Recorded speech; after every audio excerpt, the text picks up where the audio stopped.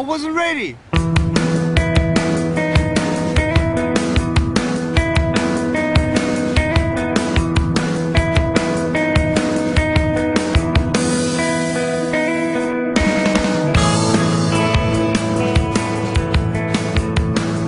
I have no arms and no legs, but I'm very thankful that I have my little chicken drumstick here.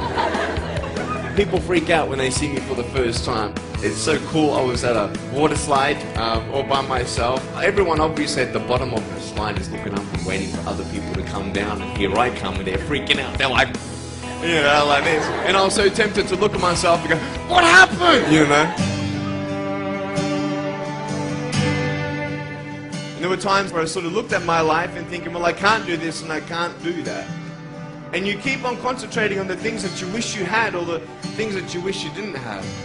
And you sort of forget what you do have. And there's no point, I believe, in my life where I wish I had arms and legs, I wish I had arms and legs, I wish I had arms and legs, because wishing won't help. But what I've seen in life are just a couple key principles, and the first thing that I've seen is to be thankful. It's hard to be thankful, man. I tell you, when I was 8 years old, I sort of summed up my life and thought, I'm never going to get married, I'm not going to have a job, I'm not going to have a life of purpose.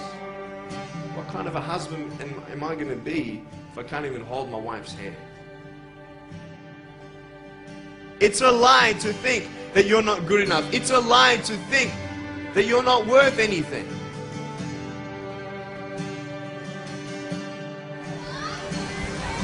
Oh boy. Woo! It's freezing, I can't feel my hands. I love life. You know, so many people come and say, how come you smile so much? And I'm like, well, it's a long story. But it's very simple at the same time. You see, it's very hard to smile sometimes in life. There are things that happen that you don't know and you don't understand, and you don't know if you're going to get through it. You know, you go through your storms in life and you don't know how long this storm is going to be. And today I want to share with you some principles that I've learned in my life that you can use in yours.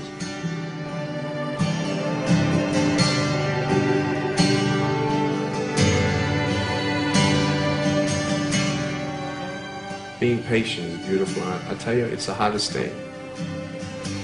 But I realize I may not have hands to hold my wife's hand, but when the time comes, I'll be able to hold her heart. I don't need hands to hold her heart. You know, it is scary to know how many girls have eating disorders.